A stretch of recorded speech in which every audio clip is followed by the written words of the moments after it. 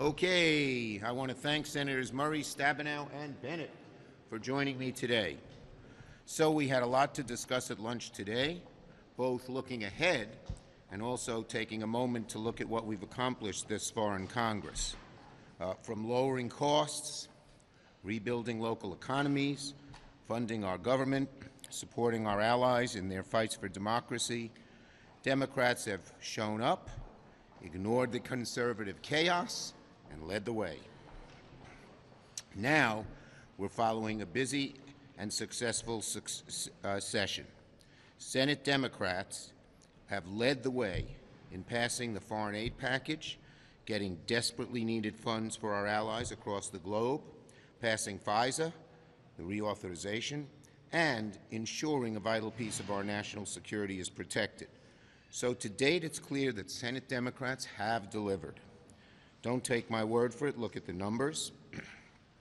$866 billion in private investment announced under this administration and under the Senate Democratic majority.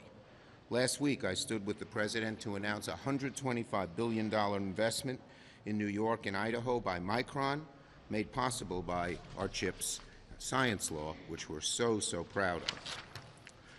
More than $500 billion in direct investments in our infrastructure, in clean energy products, and more. The legislation we've passed is creating historic investments in our communities, real good-paying jobs. We're bringing back manufacturing to America, something that people thought couldn't be done. It's fixing our supply chains to lower costs. It's creating jobs in every corner of the country to expand the middle class. And now we're working with our Republican colleagues to get FAA done. Both parties have an incentive to work together to get FAA done as quickly and smoothly as we can, to keep our skies safe, to keep our federal employees well taken care of. And today, I joined Senators Booker and Wyden to introduce the Cannabis Administration and Opportunity Act, a comprehensive and necessary update to the federal government's approach to cannabis. I'm proud to be the first majority leader ever to call for an end to marijuana prohibition. I've seen consequences of the outdated laws and the benefits of common sense cannabis regulation at the state level. Well, it's time for the Congress to follow suit. The states have been the laboratories, and they've shown the success of doing what we're doing. So I'm very proud of the bill we're releasing today.